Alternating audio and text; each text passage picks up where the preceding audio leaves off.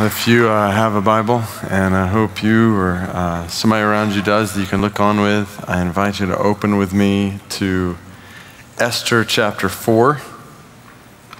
In the Old Testament, feel free to use table of contents if you need to, but find Esther chapter 4. Let me read it to you. We're gonna just start at the end of the chapter, verse 13. I'll read through the very end of the chapter. I want us to read this passage, and then we'll fill in some of the blanks and think about it together. Esther chapter 4, verse 13.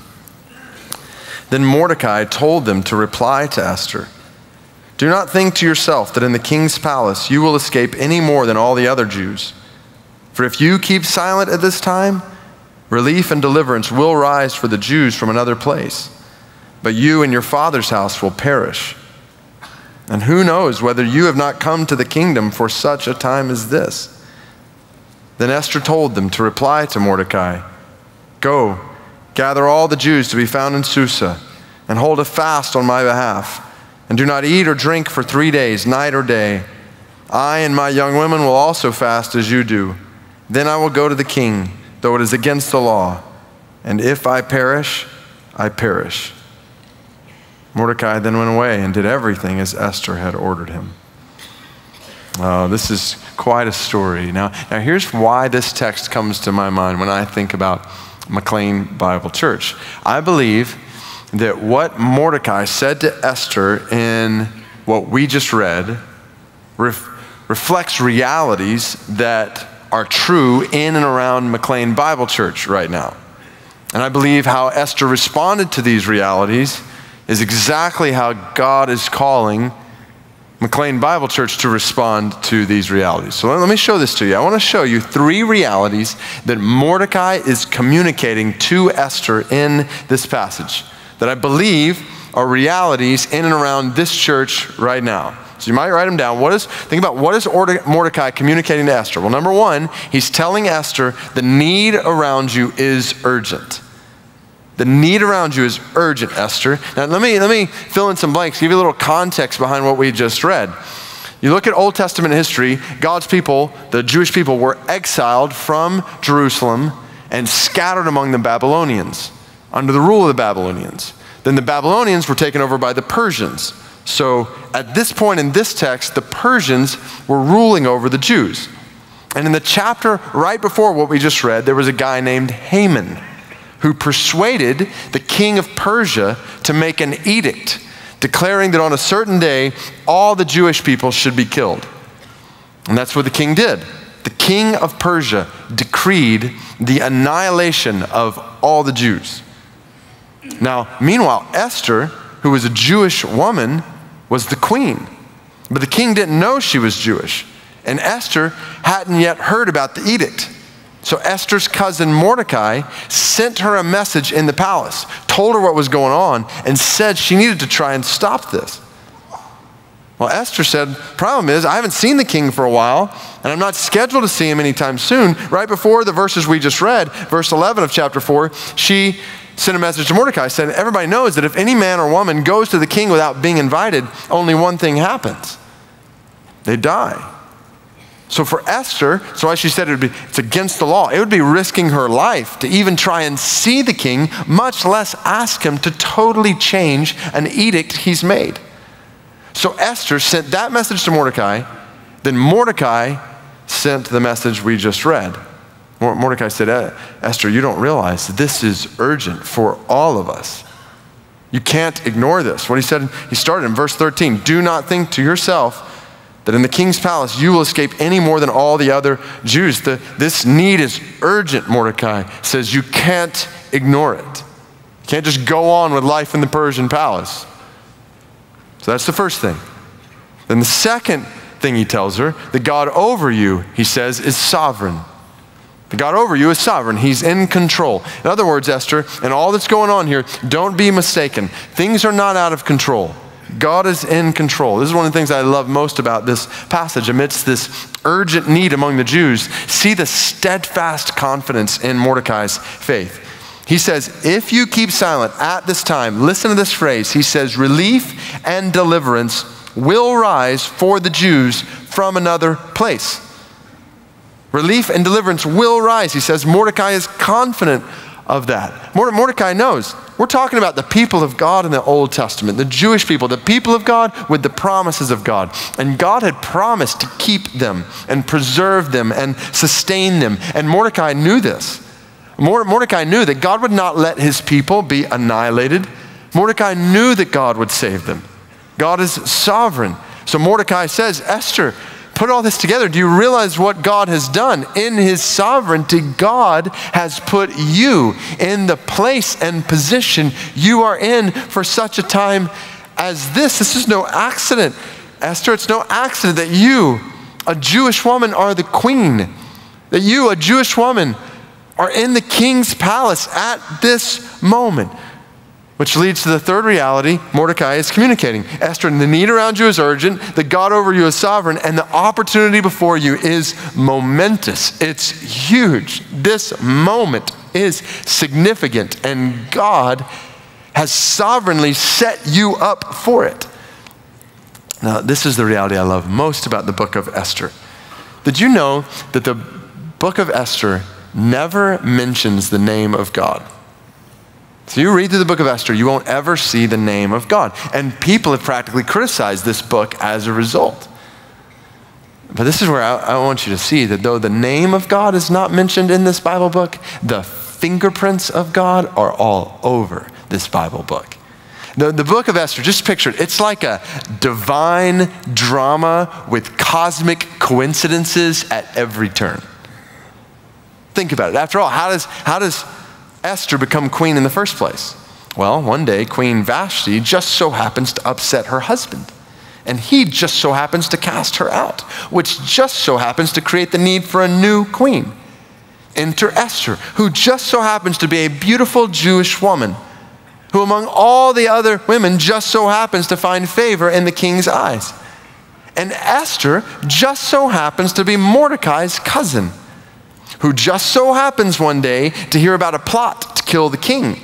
And Mordecai just so happens to tell Esther, who tells the king, and the king's life is saved. Mordecai's act is written down in a book, but it just so happens that for some reason he isn't honored at that point. All of that leads to Haman, an evil man, who just so happens to become prominent in the kingdom. He's the one who wants to kill all the Jews. And he hates Mordecai, because Mordecai won't bow down to Haman like everybody else. That makes Haman mad, and he decides he's going to have the king kill Mordecai. Haman has gallows built for Mordecai, and his plan is to go into the king the next morning and ask for Mordecai to be killed. But it just so happens that that night the king can't sleep. And he says, somebody read a book to me. And it just so happens that the guy who goes to get a bedtime story for the king, out of all the books he could have pulled off the shelf, he picks the one that tells the story of how Mordecai saved the king's life. The king says, did we honor this man, Mordecai? And the servant says, no. So the king decides that's what he's going to do first thing in the morning. So just as soon as the sun rises, as the king is ready to honor Mordecai, guess who just so happens to walk in the room? Haman. So the king just so happens to say, hey man,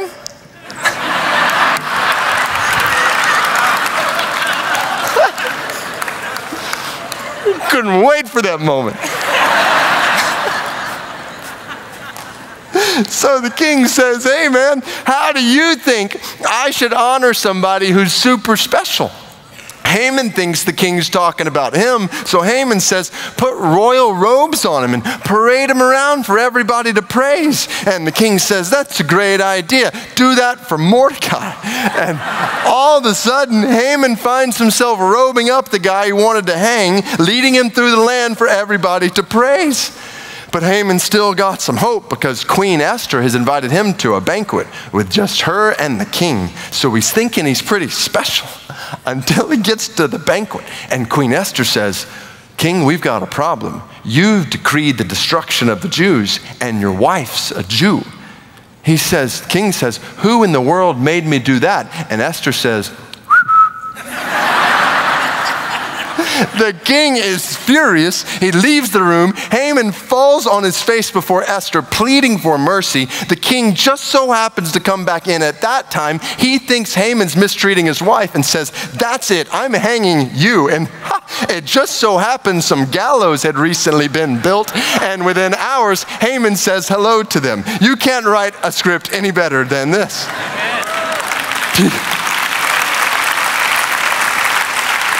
Do you realize what the book of Esther is teaching us about history? God has the whole thing rigged. And he's rigged it for a reason. Get the picture. God is the sovereign king who, in the midst of a world of urgent need, desires to show his salvation, his love, his mercy, his glory. And he puts his people in certain positions, in certain places, at certain times for the accomplishment of his sovereign purpose. And that is the reality I see when I look out at McLean Bible Church right now. Follow this. Follow this with me. So just think about each of these realities. This text applied to this people. You, in this room and other campuses at this time. With Mordecai, I would say without hesitation that the need around McLean is urgent. The need surrounding this church is urgent. Sure, it's not the same as the Jews and Esther in this text, but I see parallels here. Just picture Esther. She's living in the luxuries of the Persian palace, totally unaware of the edict against the Jews, the urgency of the need around her. Mordecai says, you've got to see this. You can't ignore this. She's tempted to ignore it, and I think the same thing, if we're not careful, could be said about us. Could be said about this church. This church resides in one of the wealthiest places in the entire world. And if this church is not careful, if we're all not careful, we can live totally unaware of urgent need all around us. We can actually start to convince ourselves that the world looks like this when it doesn't. It's just so easy for us to forget that we live in a world where every single day between 20,000-30,000 children die of either starvation or a preventable disease.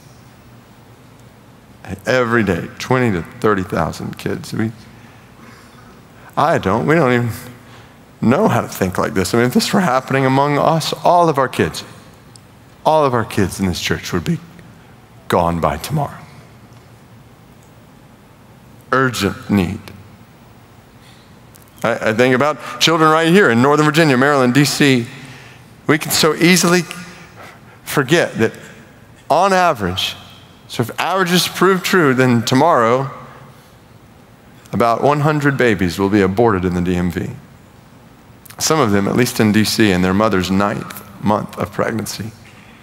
100 of them tomorrow, and that's a conservative estimate. This is urgent need. Like, there are hurting women and dying children right around us right now. I was walking through the lobby here at Tyson's. I saw folks from Lily House and others for Freedom Sunday, churches across the country today shining light on the reality that there are more slaves alive right now than any other time in history, many of whom are trafficked, kidnapped, bought, sold for sex. You know, I'd heard that, but it just seemed so distant to me until I found myself one day in an impoverished village in Nepal, just extremely poor. A trafficker had come through that village and promised Mom a sizable sum of money if he could take her little girl.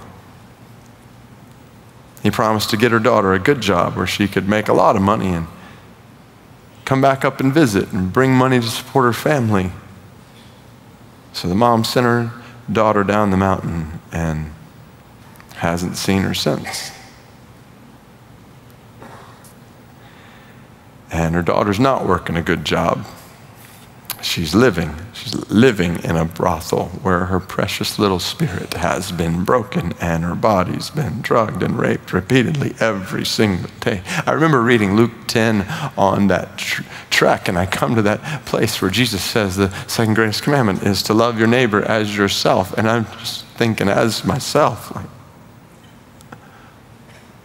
what if this was my daughter? What would I do? What would we do if this was our daughters? Like, we'd think that was urgent need. And it's not just far from here. I think of a mom and a little girl who I met in Herndon. They fled their country when their husband, dad, was murdered. And now they're renting a tiny room in a rundown apartment. They have no idea where their next meal is going to come from. And I haven't even mentioned spiritual need, just the number of people without the gospel, regardless of physical need, the number of people right now who are separated from God all around us. And if nothing changes, the number of people who will spend an eternity in hell when they die, an eternity forever. We're talking about millions of people around Metro Washington, millions. I was spending time in D.C. last night, just from housing projects to college campuses to clubs, seeing so many people in so many places on a Saturday night where there is so little gospel presence. Millions of people in D.C. on top of billions of people around the world. Like, I just want to say to us, I believe God is saying to us, the need around you is urgent. And just like Esther couldn't ignore it, we can't either. This is something I just need to share from my heart, particularly if I might be a pastor here. I see in my life, and I see in the church in our culture, a temptation and a tendency to ignore need like this. A tendency to pretend like realities like these don't exist. It seems to me sometimes like we've created a whole system of Christianity where we can come into a nice building, we can sit in a cushioned chair, supposedly worship, and then walk out and spend the rest of our week living for all this world has to offer us as we ignore urgent spiritual and physical need around us. But this is not what God has called us to. It's not what God has called me to. It's not what God has called you to. It's not what God has called this church to. He's put us in a world of urgent need, and we don't have time to play games with our lives. And we don't have time to play games in the church. We don't have time to waste our lives in the church coasting through a nice, comfortable Christian spin on the American dream. No, the need around us is great. The need around McLean is great. And the God over McLean and everything else in the world is sovereign. Just as Mordecai said, things in this world are not spinning out of control. Things in this world are ultimately under the control of a sovereign God who has promised to show, he wants to show his salvation, his justice, his love, his mercy, his glory in a world of need. I was in Psalm 68 this last week in my quiet time. He wants to show himself as father to the fatherless and defender of the weak through his people. He wants to bring freedom to the captive and hope to the oppressed and good news to the poor. God is sovereign. He has a sovereign purpose to save people, to show his mercy to every nation, tribe, tongue, and people group on the planet. And God has put his people in certain positions, in certain places, at certain times for the accomplishment of his sovereign purpose. And if I could be so bold in light of that reality, I would say that the opportunity before McLean is momentous. I'm convinced that God has set this church up in his sovereign design for such a time as this. Nothing that has happened here has happened by accident. You just look, 56 years ago, 1961, God just so happened to bring 5 families together to start a church where the Bible would be taught and preached in Washington, D.C. It's no accident that years later, God just so happened to save a Jewish kid on drugs from his sin. And God just so happened to bring that kid to serve as a pastoral intern at this church. And that pastoral intern just so happened to come back years later and become the next pastor of this church. And it just so happens this church began to grow as its members said, we want to impact lives across Metro Washington with the gospel of Jesus Christ. And who among us could ever recount all the just so happens that led to frontline ministry, reaching all kinds of young adults, and access ministry and Jill's house, reaching families of children with intellectual and physical disabilities. All the circumstances have led to planting 4 other campuses across the Beltway and all kinds of ministries across the city. 9 church plants over the last year, which just so happens to lead to this Sunday where 10,000 or so people are gathering to give God glory in this church across this city. God has done all of that. And the beauty is, brothers and sisters, that story is not finished. So could it be that in all of that, he's just been setting up more for such a time as this, that now, in the midst of a world of massive urgent need, God has sovereignly placed this church in the nation's capital for the spread of his salvation and the display of his glory in the world like never before. The need around McLean, urgent. The God over McLean, sovereign. And the opportunity before McLean, momentous. I use that word deliberately, momentous, not just because the language like moment for such a time as this, but because that word means of great or far-reaching importance or consequence. See it. God has assembled this group of 10,000 people from 106 different nations.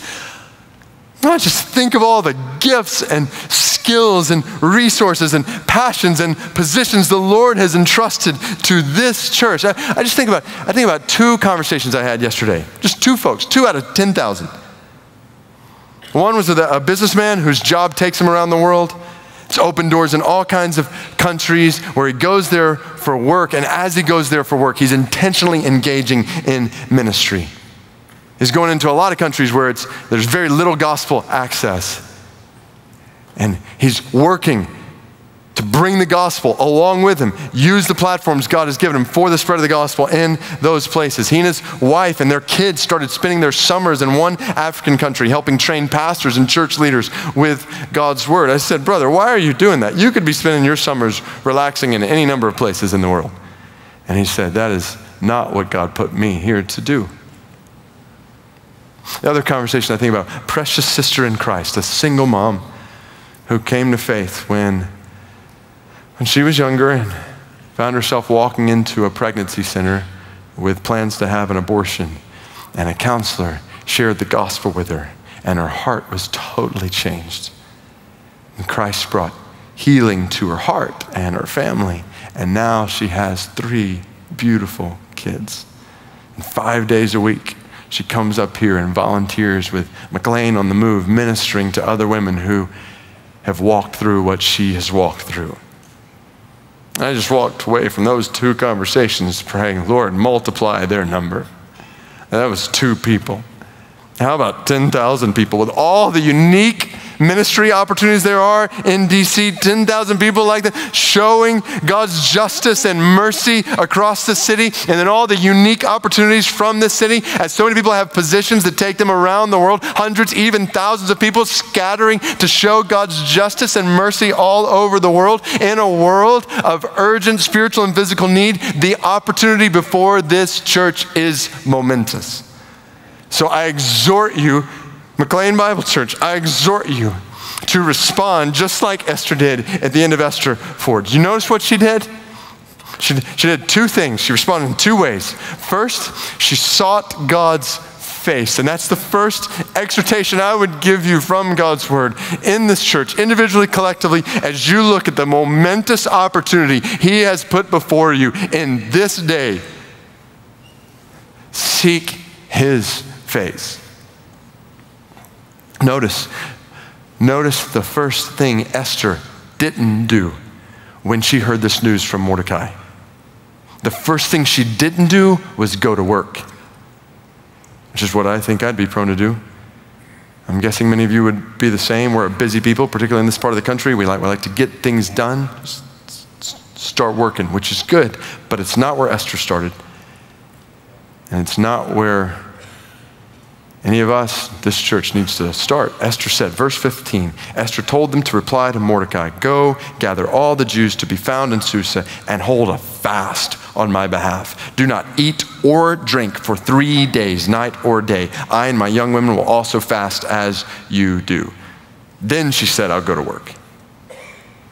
You see, Esther knew what every one of us in this room and other campuses needs to know. It is impossible to do the work of God apart from the power of God. I remember when I first became pastor of a good-sized church, went to it, and I said, this church, so many people, so many gifted, talented people, so many resources. Like this church, serious about mission, can be a part of shaking the nations for God's glory. And I realized real quick that was a foolish way to think and a foolish way to talk. Because the reality is, it didn't matter how many people there were, how gifted, talented they were, how many resources they had. That church, apart from the power of the Holy Spirit of God, would do nothing to shake nations for his glory. In fact, the exact opposite would be true. This church could have the least number of people, least gifted, talented people, and the least amount of resources. And that church, under the power of God's Holy Spirit, could shake the nations for his glory. Do we believe this? Like, do you believe that God can do more in the next month in and through this church under the power of his Spirit than he could in the next 100 years if we were dependent on what we bring to the table? This is so different from the way we think. We think, let's pull together all our resources. We can make a difference. Well, before that, let's go to God and seek his resources, that which only he can give. So I urge you, especially even in this conversation about next pastor, teacher, in this way or that way, always put the focus on where it needs to be. And that's not on this pastor or that pastor. It's on the power of God, seeking his face. Even if the Lord does lead me in this way, like all I want to do is lead us continually to throw aside all damning dependence on natural ability and human ingenuity and plead for God to do in and through this church what only God can do, what can only be explained by his hand. We don't want to be a part of that which can be explained. Well, this person, the pastor, this leader's over here. No, we want to be a part of something that when fruit is coming in the world amidst urgent need, that it's clear only God could have done that. Only God. So seek his face, and as you do, surrender your lives. Surrender your lives. Urgent need, sovereign God, momentous opportunity, surrender your lives. Esther says in verse 16, let's pray, let's fast, then I will go to the king, though it is against the law, and if I perish, I perish. What a statement. Esther's holding nothing back here. She realized this could cost her life. This is everything. She says, I believe God has put me in this time, in this place for his purpose. So I surrender my life and I say, use me for the accomplishment of your purpose.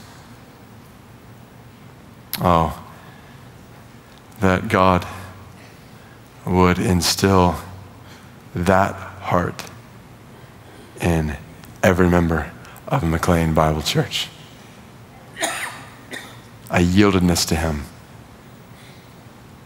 With your position, all your possessions,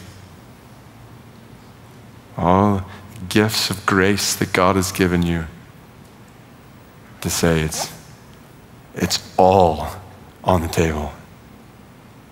Surrender it all to you. I believe you've put me in this time, this place. Would you believe this? Would you believe?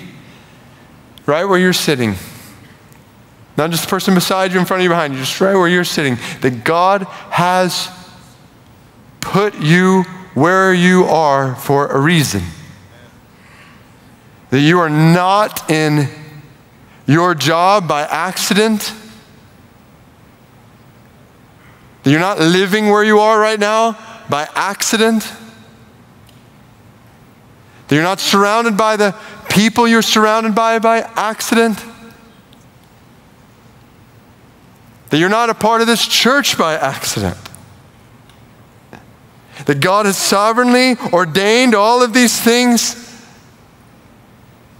put you in all kinds of different places for such a time as this, in a world of urgent need.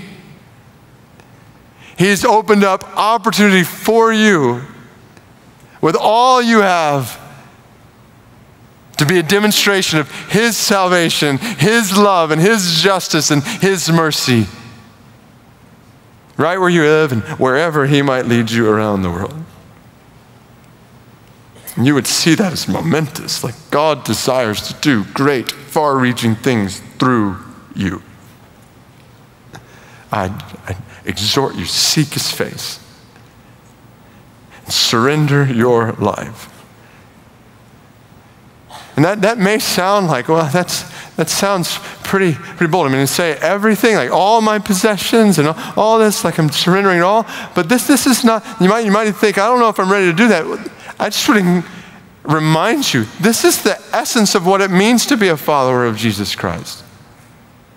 This is not like a certain level of spiritual maturity. This is initial discipleship. Jesus, if anyone would come after me, he must deny himself, take up his cross, and follow me. This is the essence of what it means to be a follower of Christ, to say, you're Lord of my life. And if it strikes any fear in you to say that to the Lord, to say with my future, my plans, my dreams, my possessions, everything I have, my family, I give it all to you. Use it however you want. If there's any fear in you when it comes to saying that to the Lord, surrendering your life to the Lord, I would just encourage you to remember who you're surrendering your life to. He is good. He's so good. He loves you so much. He loves you so much that He has died on a cross for your sins. He's risen from the dead in victory over sin. He's ascended to heaven. He's promised you eternal life with Him. If you can trust Him to save you from eternal damnation, surely you can trust Him to lead you on this earth. And not just to lead you, but to satisfy you every step of the way. McLean Bible Church, the need around you is urgent. The God over this church is sovereign, and the opportunity before this church is momentous. So may this church seek His face and individually and collectively surrender your lives to whatever He has for His glory in the days ahead.